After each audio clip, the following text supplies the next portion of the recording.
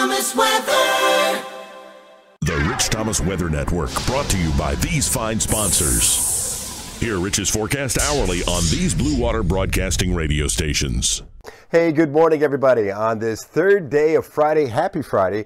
It's early in the morning now, on 3:40 a.m. on this third day of May. And I hate it when I have bad news to deliver. The first weekend in May is a big deal weekend for outdoor activities, and unfortunately the rain chances continue to go up. I had to take the rain chances up another notch for here and the Gulf Coast beaches for Saturday, and especially later on Saturday into Saturday evening, Saturday night. And now the Storm Prediction Center has raised the severe weather risk another notch to level 2 for just about all of us. I've got the latest information from them. We'll look at future radar as well. Plus we'll take a peek into next week. I'm glad you're here this morning. There's much to talk about.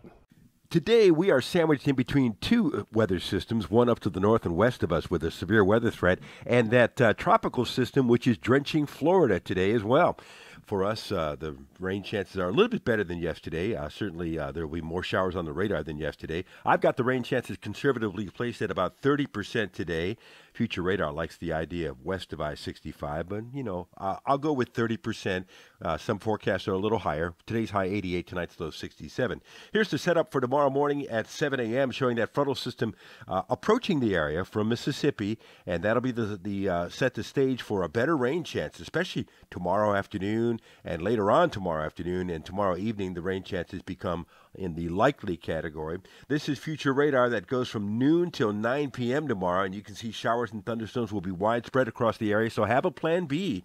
And by the way, the Storm Prediction Center has now gone up to a level 2 severe weather risk for all of us, just about all of us, except for the southeastern counties, and that includes the threat of damaging winds and maybe some large hail. It's not a classic tornado situation, but we'll be watching the radar very carefully as well tomorrow, and you should be too. Sunday, we'll have to hang on to at least a small rain chance. I've got the rain chances bumped up to about 30% on Sunday. I think Monday is a warm and dry day. I think we're in the upper 80s on Monday. I think much of Tuesday is dry, but by Tuesday evening at 7 p.m., the threat of showers and thunderstorms increasing in through the overnight hours on Tuesday and into Wednesday as well. So we'll have to bump up the rain chances a little bit as we get into late Tuesday into Wednesday. So I've got the rain chances at 50% daytime Saturday, 60% Saturday night, and that may be too low. And then we'll hang on to a 30% chance on Sunday with highs in the middle 80s over the weekend. Then mid to upper 80s, I think, on Monday. Much of Tuesday dry until Tuesday evening, Tuesday night, with showers and thunderstorms coming in, and then that'll continue into Wednesday as well. I had to take the weekend rain chances up at the beach, especially on Saturday, where there could be some drenching rain and some stronger storms, too, Saturday night, and into at least part of the day on Sunday, with highs in the upper 70s and the Gulf water temperature at 76.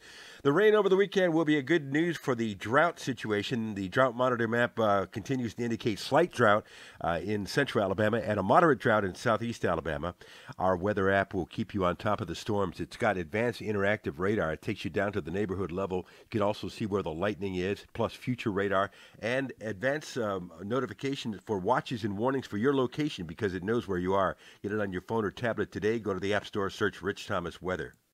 So tomorrow morning I will have a blog update. Usually that's online right around dawn, if not before. And I'll be watching the radar for you all day long, of course. There'll be warnings probably coming out, and your weather app will instantly alert you to those. If you have plans tomorrow, have a plan B. If you have a yard sale in the morning, that might be okay. But the later you get in the day, the better the rain chances. I'll keep you up to date. We're live on the radio this morning, 6 to 9 on News Talk 93.1. And Ryan Stinnett and I will be talking about this weather situation on TV. Join us on Channel 8 and Channel 32 at 5:50 a.m. Have a good day today. I'll keep you weather aware all weekend long.